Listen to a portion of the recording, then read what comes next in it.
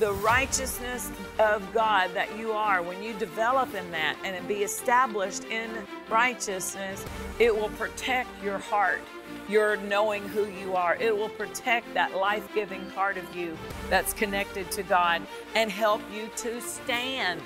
The word stand in Ephesians means to make firm or fixed, to be established, to sustain the authority or the force of anything. I like that part, to sustain the authority or force of anything.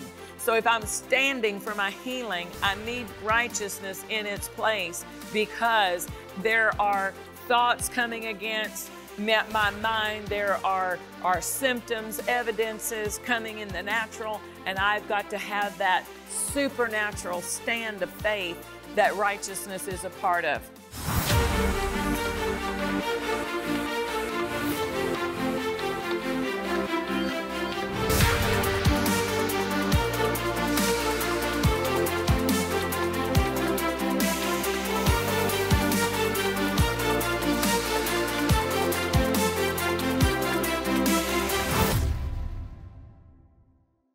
Welcome to Faith Builders. My name is Michelle Steele, and I'm thrilled to have this opportunity to share the Word of God with you today. We are talking about our being in Christ, and we have been in our previous sessions going through a 12-part lesson on In Christ, Volume 1. And so we have covered a lot of ground, and we still have more to cover. I want to encourage you to go back and get the whole set, be able to receive from beginning to end all of the teaching that we have available concerning your being in Christ. This is such an important revelation for us to grow in. The Bible says that the just shall live by faith. Those who are justified, who know they are the righteousness of God, and this revealing of our righteousness comes as we grow in faith. And so this teaching is so important that I want to encourage you. The book that we have, I'm holding here in my hand, I'm really excited about it because it's a study guide that goes along with the teachings. It corresponds with the teaching. It has all of the points, all of the verses, and questions to help you delve a little deeper into this truth. So this is a great tool if you are having a Bible study, if you are in your personal time, or even in a family group or a home group with your church having Bible studies. You can use this resource. You can access the DVDs of all of the programs. We have them in DVD, CD, an audio flash drive. We also have the downloadable MP4 or MP3 version of the broadcast so that you can watch them again, or you can always go straight to YouTube and watch it for free from YouTube. And then we have another offer with our Redeemed and Righteous by Nature. This is the book, and this is the study guide that goes with the book. This takes you even into some more details concerning your position in Christ. I'm able to explain a lot of the details that I was not able to get into in the short time that we have together in our program. And so I encourage you, these resources are designed to help you to grow and to be structured in the Word of God. You know, Faith Builders, the assignment that God has placed in our life is to build people's faith and to frame their world. And that word frame is meaning to provide a structure. And we want to take these resources to provide structure in your life so that you can take the Word of God and put it right to work in your life.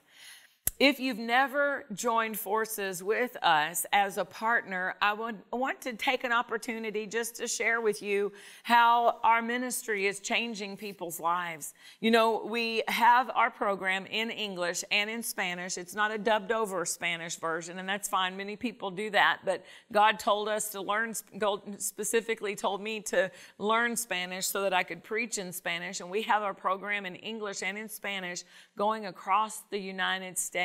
And so every time a partner joins their forces with our ministry, you are helping put the gospel in the life of someone else, providing light for them to walk by, providing inspiration that gives them hope to reach for God, to accept Jesus as Lord, to walk in the plan of God. You're helping people learn how to live by faith, how to receive by faith, how to know who they are in Christ, and you get to receive the benefits of just the same benefits that we are receiving. God is accounting to your account as well, reckoning to your account that you as a faith builder are helping us do that.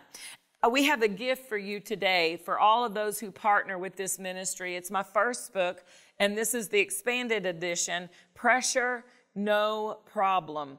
And this is a book that is filled with understanding about how to deal with daily pressures of life, serious, heavy pressures of financial pressure, how the Word of God has equipped you to overcome in every area. And it's our gift to you to say thank you for being a partner with this ministry. Today, I want to get into something that I have been preparing for as we have gone throughout the previous teachings on our being in Christ. We've talked about being moved from death over into life. We're no longer spiritually dead, sinners by nature, but we have been translated into the kingdom of darkness. We have moved from death to life, and we have become partakers with the divine nature in Jesus Christ. The life of God lives in us, and now we can live from that life in Christ. This being in Christ is a geographical position. The Holy Spirit uses the phrase in Christ more than in Christ, in Him, in whom, phrases such as that more than 130 times in the New Testament, because the Holy Spirit is identifying what belongs to us. This is such a new being that we are when we become in Christed, when we become placed in Christ. Everything is so new. It requires the manufacturer's manual to be able to understand what we're capable of accomplishing, what we are, who we are, what we can do. And so this is why we're taking 12 weeks to know who we are in Christ. And this is just volume 1. We've got volume 2 to come to talk about more of the benefits of being in Christ. When we look at this, we begin to recognize one of the main components of our being in Christ is that we've been made righteous. Righteousness is not something we have. 2 Corinthians 5:21 says that He became sin so that we would be made righteous. 1 Corinthians 1:30 says, of Him are you in Christ Jesus, who of God is made unto us wisdom and righteousness. And it goes on to say sanctification and redemption. He has made us righteous. It says in Romans 4:25 that He was raised for our justification. And that word justification is another word that means declared to be righteous. Romans 3:25 says God set forth Jesus to be a propitiation through faith in His blood. And that word propitiation is one I've never used outside of the Bible. It is a Bible word for sure, but it means He was the payment. He was the one who obtained that righteousness for us. And it goes on to say in Romans 3:25 to declare His righteousness for the remission of sins that are past through the forbearance of God, to declare, I say, verse 26, at this time His righteousness, that He might be just and the justifier of him which believe in Jesus. Jesus is our justifier. Isaiah 53:11 says, God shall see the travail of Jesus' soul, of His soul, and shall be satisfied. By His knowledge, by the knowledge of Jesus Christ, shall my righteous servant, Jesus Christ, justify many, for He shall bear their iniquities. Jesus has been made righteousness to us. So He's done everything to make us righteous, and we've got to submit to that righteousness. Romans 5:19 says, for as by one man's sin, by one man's disobedience, many were made sinners. Adam's disobedience caused everyone to be born in that position of spiritual death and sin by nature. But by one man's obedience, the obedience of Christ, shall many be made righteous. Made righteous. So righteousness is not something we have. It is who we are. We are made in right standing with God in Christ. In Christ is the key. He's the one who has done it, because we are in Him through the decision to make Him our Lord and Savior. We have been made righteous. So this right standing, we need to give it a place of honor in our life. We need to yield to that right standing. We need to submit to that right standing. We need to awaken to that right standing. So that word submit to right standing, that phrase is used in Romans chapter 10, verse 3. They, being ignorant of God's righteousness and going about to establish their own righteousness, they have not submitted themselves unto the righteousness of God. It was speaking of the Jewish people that he was writing about, and that they were trying to do it by the law. And he said they did not establish the righteousness of God by submitting to it.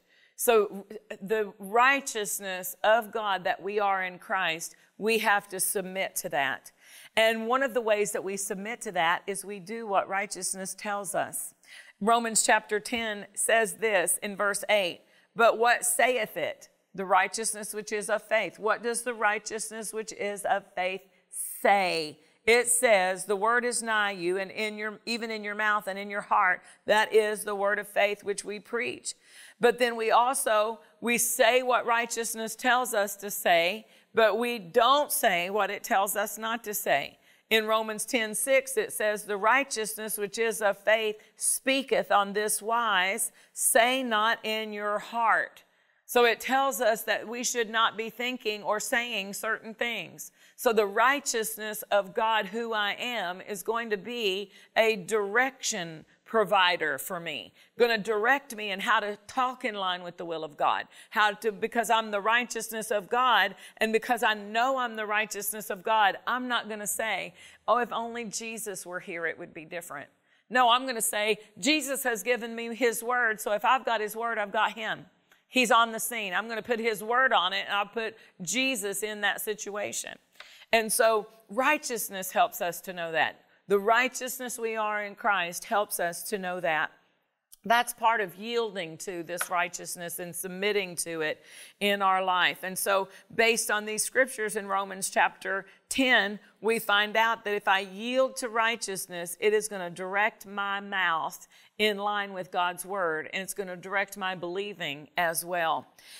The breastplate of righteousness is a necessary part of standing in victory. Ephesians chapter 6 says that we stand therefore, verse 14, having our loins girt about with truth and having on the breastplate of righteousness. There are others included in that.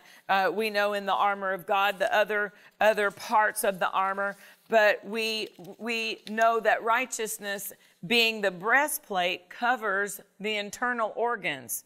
In the natural, a breastplate of a soldier, the Roman soldier that Paul was referring to when he's using that illustration in Ephesians, is covering the heart, covering the vital organs. And the righteousness of God that you are, when you develop in that and be established in righteousness, it will protect your heart. You're knowing who you are. It will protect that life-giving part of you that's connected to God and help you to stand. The word stand in Ephesians means to make firm or fixed, to be established, to sustain the authority or the force of anything. I like that part, to sustain the authority or force of anything. So if I'm standing for my healing, I need righteousness in its place, because there are thoughts coming against my mind. There are symptoms, evidences coming in the natural, and I've got to have that supernatural stand of faith that righteousness is a part of. So we know from Isaiah 54, verse 14, that righteousness is something we are to be established in our life. It says, in righteousness shall you be established. You will be far from oppression, for you shall not fear, and from terror, for it shall not come near you. So the righteousness of God will be visible in our life as we establish in this righteousness. We're going to recognize that I don't have fear operating in my life. I don't have terror operating in my life. I am in this righteousness established. When we look at Scripture, I think it's interesting that it also refers to righteousness being visible as a brightness. Not only are you going to see the effect of the righteousness in that protection from peace and from terror and from oppression, but we're also going to see it as something that causes the shining forth of God's life in me. Isaiah 62, verses 1 and 2, it says that it is a brightness. It refers to it as a brightness. It said, for Zion's sake, I will not hold my peace, and for Jerusalem's sake, I will not rest, until the righteousness, therefore, or thereof, go forth as brightness. Righteousness going forth as a brightness. And that's what we're talking now about my lifestyle. Now that I've got it established in me, now that I've worked that faith in my heart that I am the righteousness, how are people going to see it? How is it going to be evident in my life so that other people see God in me through that righteousness? He says it's like a brightness, but that's not the only place I see that. Malachi 4:2 says it this way, but unto you that fear my name shall the Son of Righteousness arise with healing in his wings. It refers to and calls righteousness this, and we know it's referring to Jesus. To you that fear my name shall the Son of Righteousness, and that's a son as in S-U-N in the King James, but it's referring to Jesus living in us, arising with healing in his wings, and you will go forth and grow up as calves of the stall. You're going to live out of that righteousness that is flowing from your relationship with Jesus. Matthew 13:43 is very plain in this illustration. It says, then shall the righteous shine forth as the sun in the kingdom of their Father. Praise God. That's what we want. We want to have a lifestyle of righteousness that people can see I'm walking with God. I'm the righteousness of God, not for the purpose of, look at me, but for the purpose of look at God. I want you to see God in me. I want you to see how he has freed me from fear. I want you to see how he has restored my life and how the effect of righteousness has caused peace in my life. So we are designed, believers are designed to be doers of righteousness. 1 John 2:29, if you know that he is righteous, you know that everyone that does righteousness is born of him. Everyone that is born of him is doing righteousness. Everyone that does righteousness is born of him. So because I'm born of him, I'm going to have acts of righteousness. My lifestyle and behavior will be in line with who I believe I am in Christ, the righteousness of God. Isaiah 64 says in verse 5 that God meets those who work righteousness. He meets those that rejoice and work righteousness. So that means God comes out to meet you. You're on your way to see him, but he sees you coming and he's on his way to meet you. Why? Because you are one who works righteous works.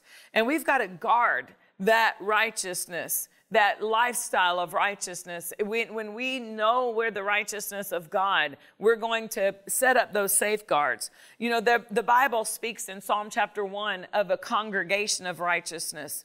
For the sake of time, I'm not going to read the whole text of that chapter, but I want to read this phrase from verse 6. It says, therefore the ungodly shall not stand in the judgment, nor sinners in the congregation of the righteous. Sinners won't stand in the congregation of the righteous. We have a congregation. We're gathering together. It's not just talking about the local church gathering. It's talking about the believers in Christ all throughout the world. We are the congregation of the righteous. And so we have that position, this gathering, and it says that sinners will not stand in that? Well, we've got to guard. If you read the previous text, it tells us that we don't walk in the way of sinners. We don't stand in the same place. We've got a different lifestyle. We don't walk in the way of the ungodly or stand in the way of sinners or sit in the seat of the scornful. But we're in the congregation of the righteous. So there are actions that we're not participating in. You know, when you look at Lot, when the Bible, this really shocked me. I have to tell you, when I first got saved and was learning about the Bible and learning, you know, I just had that category, sinner saved.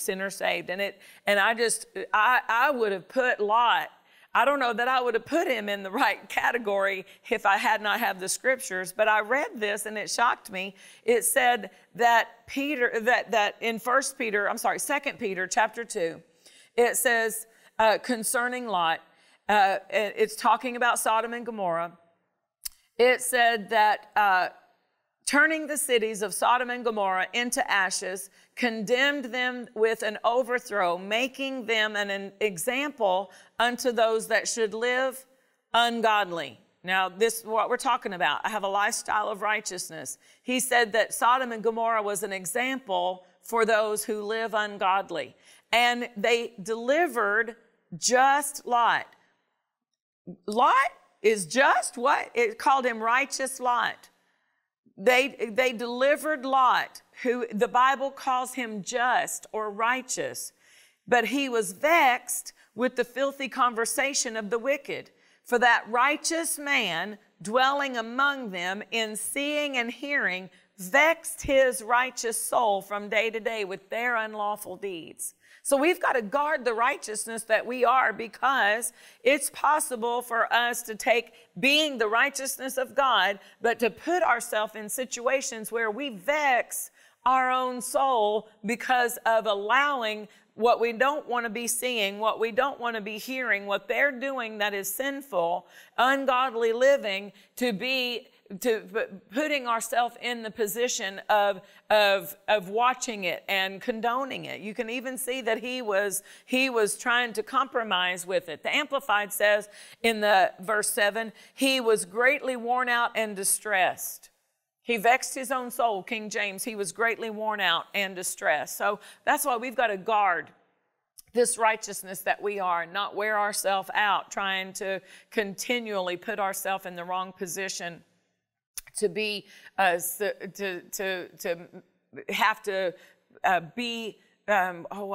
word that I'm looking for, to be in that position to have to watch it and see it.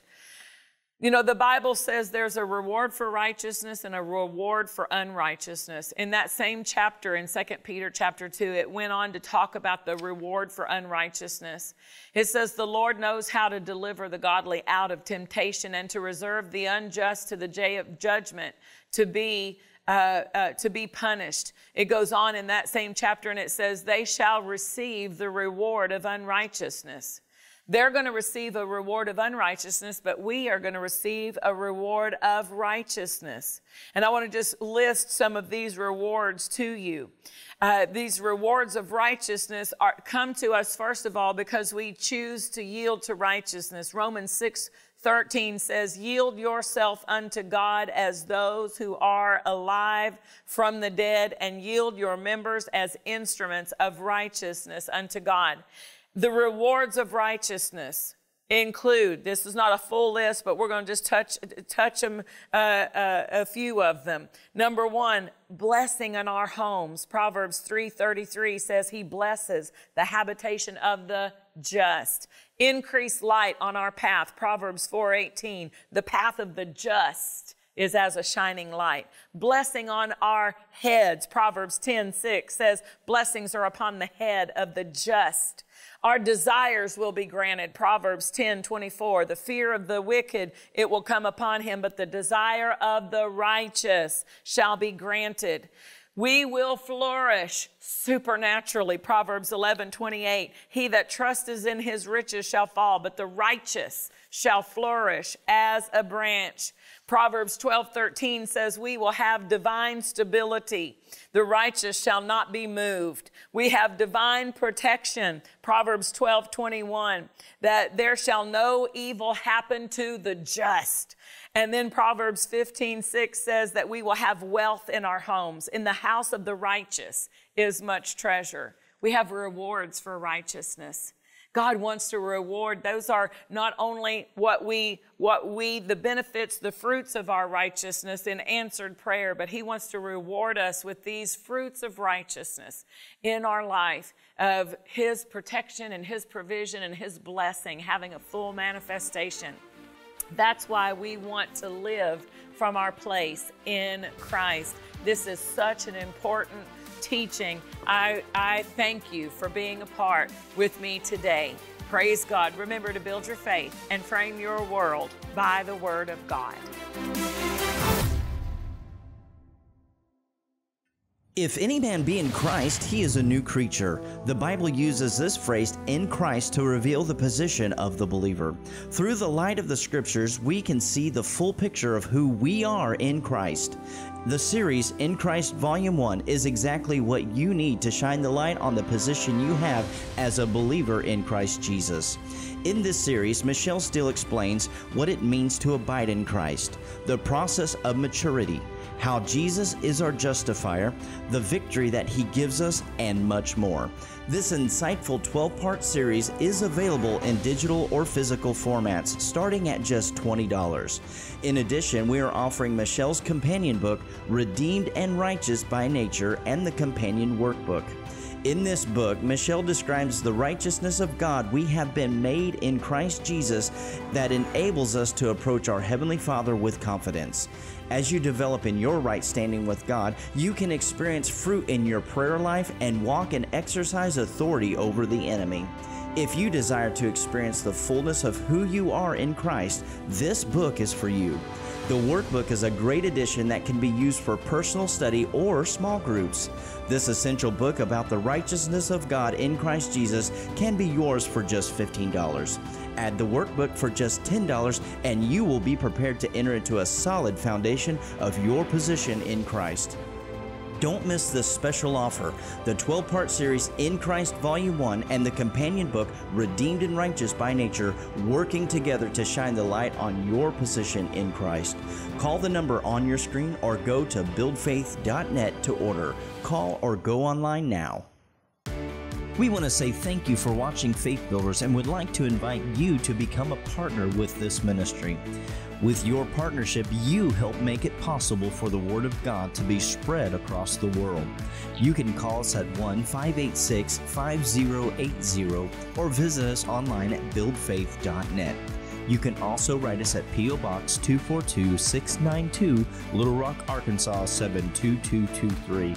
Together, we are building people's faith and framing their world by the Word of God. Join us at buildfaith.net for faith-building teaching and live services from your computer, phone, or tablet. You can also watch live services on Sundays, Wednesdays, and special events.